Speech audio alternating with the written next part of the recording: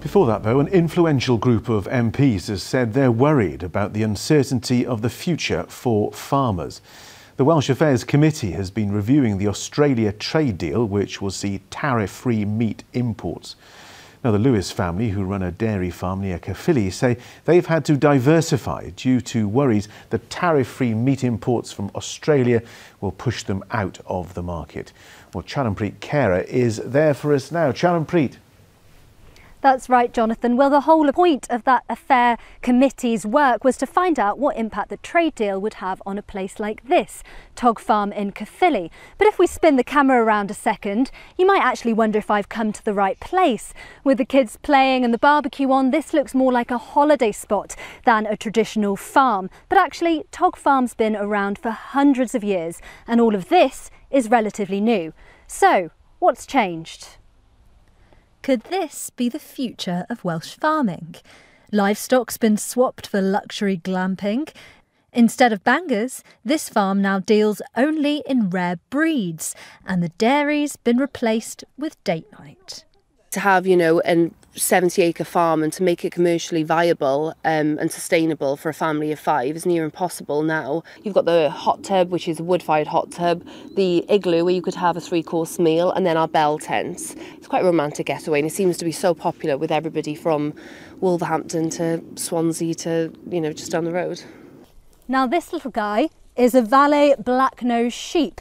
There are only 4 of them here at Tog Farm. But Bridget tells me that's just about as profitable as having more than 100 Welsh mountain sheep. Why? These little guys cost around £5,000, whereas those mountain sheep, just 100. I've been in farming all my life, since I was a toddler. Well, the value of sheep has stayed the same. I think you can go back sort of 25 years and lamb prices aren't any different now to what they were then. But everything else has gone up, commodities and everything else have gone up a huge amount. And that means it's just not profitable anymore? No, that's right. No, it's not. No, not unless you can do it on a large scale.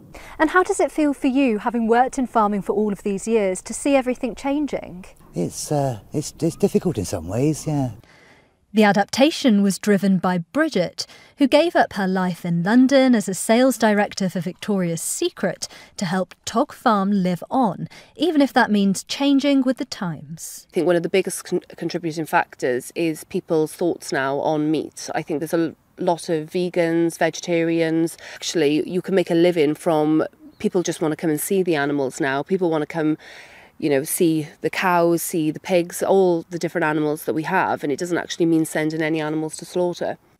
The evolution of Welsh farming looks set to continue, accelerated by Brexit, the pandemic, and the agreement last month of a UK-Australia trade deal, which will allow Australian beef and lamb to enter the UK market tariff-free. Whereas the legislation that we have to follow in the UK is completely different to what there is, if there is any, in Australia. It's extremely difficult, and I think everybody in farming at the moment is finding it hard, and everybody seems to be diversifying. Surviving a market rocked by a turbulent few years has been hard enough. And while Tog Farm has found ways to adapt, for traditional farming in Wales, this uncertainty looks set to continue. Now that uncertainty comes from the fears Bridget spoke of, that Welsh meat could be undercut by imports from Australia. This committee says that's actually unlikely in the short term because Australia's main meat market is actually in Asia. What's up in the air though is the long term, as the Commission's chair told me. We're concerned that longer term there could be a risk for Welsh farmers if Australia suddenly starts wanting to get more of its meat into UK markets. That's where the competitive challenge will come from. What the committee want to see then is more consultation with Welsh farmers like Bridget. They want the nitty-gritty details of this trade deal to include their views. Now, in response to that, the UK government says they will continue to work with farmers and the Welsh government to help Welsh farmers take advantage of the dynamic market opened up by the trade deals they're negotiating.